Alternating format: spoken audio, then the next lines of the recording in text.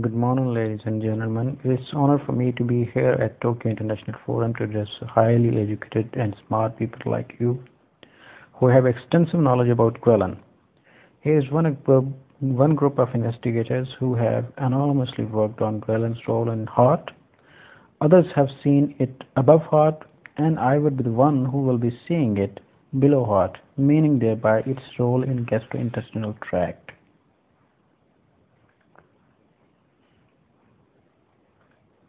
I am Dr. Talat Waseem. I have been formerly a postdoc fellow at Harvard Medical School, and currently I am a final year resident in general surgery at Saraswati Institute of Medical Sciences, Lahore, Pakistan.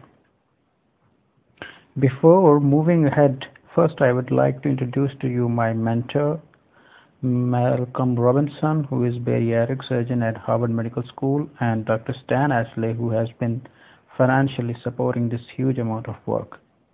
Mark Duxbury has also been involved in the details of experimentation. Over the years, our lab has primarily focused on treatment modalities for short gut syndrome. In fact, Dr. Douglas Wilmer invented TPN here in the same lab. Short gut syndrome has remained an active problem despite enormous work on it. I would suggest Alan Langne's books for you people if you need extra introductory information. Mainly, work has been previously done on 4 lines. First are the intestinal lengthening procedures, which have proven to be technically demanding and at times fatal for the patients owing to inherent surgical risks. Transplantation has been hindered by acute rejection, and intestinal tissue engineering is still in nascency. Our lab has previously focused on peptides like growth hormone, GLP-2 for intestinal adaptation and short gut syndrome. In fact, recently FDA has approved growth hormone glutamine combination for short gut syndrome patients, as it makes a subset of patients TPN free.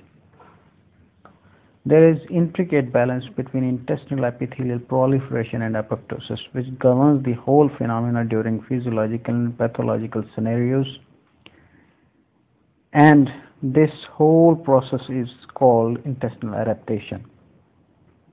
Both luminal and humoral factors control the process. We are more interested in humoral factors, which could be even better than growth hormone glutamine combination and GLP-2, which have been previously tried with minimal success. After discovery of ghrelin and seeing that ghrelin has myogenic properties, we thought ghrelin might be peptide that we are looking for. There is first literature evidence that supports that ghrelin has potent mitogenic properties. These mitogenic properties range up to 50% increase in proliferation in various cell subsets. There is also ample information, literature evidence which shows that ghrelin stimulates the proliferation of various cell lines printed here in this slide. Similarly, when subjected to various types of stress, it prevents the apoptosis in various cell types. It prevents the ethanol and acetic acid induced ulcer formation in stomach and has been shown to be beneficial in various models of gut inflammation and mucosal barrier dysfunction. As most of ghrelin is produced from gastrointestinal tract, we thought it might be the inherent modulator of intestinal mucosal compartment. Before going into the depth of my in vivo data, I would describe few aspects of in vitro data which would help you people understand some critical questions raised in this meeting and would supplement my in vivo data. These are 3 papers that I would like to discuss in sections. The upper 2 paper I would be presenting in detail in the poster session, and the third one I have already published as a poster in Journal of American College of Surgeons and I have presented in annual meeting of American College of Surgeons. This data on the in vitro system of CoQ2 and FHS74 in intestinal epithelials, which shows that ghrelin and its known receptor subtypes are expressed within cell lines. Immunochemistry also clarifies the ghrelin and receptors are not only localized along the membranes but also in cytosol, suggesting that their internalization after binding. The slide perhaps very well clarifies the question raised by Dr. Nakao.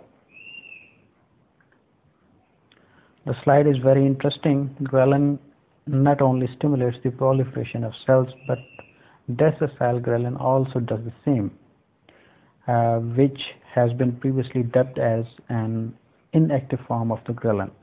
The response rate is about around 20-30% over the controls, and it is almost comparable to GLP-2.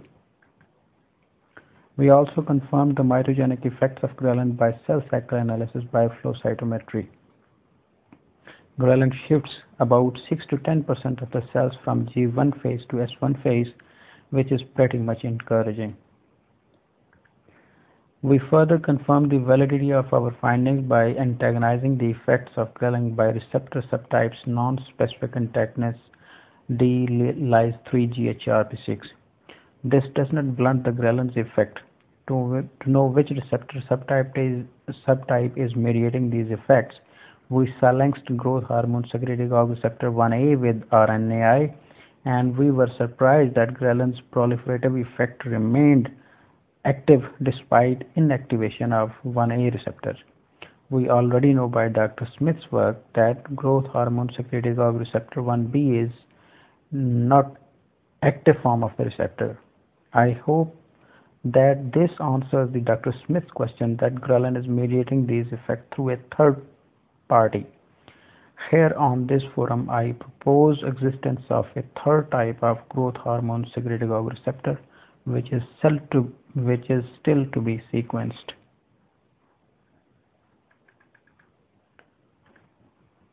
Another important question that has been repeatedly stressed by Dr. Kangawa is the involvement of growth hormone IGF-1 axis in ghrelin-mediated activities. I believe that it is the direct effect in this in vitro system and growth hormone IGF-1 independent, since we did not see any significant growth hormone or IGF level raised in supernatants of the CoQ2 cells. I would further clarify this issue in the talk ahead. Here is the signaling paradigm. Due to time constraint, I would just go through it. Ghrelin transactivates EGFR to harness ERK1 and 2, and AKT system also does this independently. Second set of in vitro information comes from the role of ghrelin during inflammatory stress. I have got this data from Jack's paper. Ghrelin inhibits the anti-proliferative activity of TNF-alpha in various intestinal systems, which is antagonizable with D lies 3-GHRP6. It also inhibits the pro-apoptotic effects of TNF-alpha and cyclohexamide. This response is dramatic and ranges up to 70%. This means that ghrelin would be more effective in conditions involving apoptosis than proliferation. The reversal of TNF-alpha effect on proliferation is mediated by the same pathway as has been discussed previously. On the other hand, prevention of apoptosis involves the stabilization of mitochondrial membrane and inactivation of caspase-3, presumably through AKT pathway. We also employed Podolsky's restitution assay to see the effects of ghrelin on intestinal epithelial cells. Ghrelin has significant effect as could be judged by the diagram. These effects are also antagonizable with ghrelin antagonist.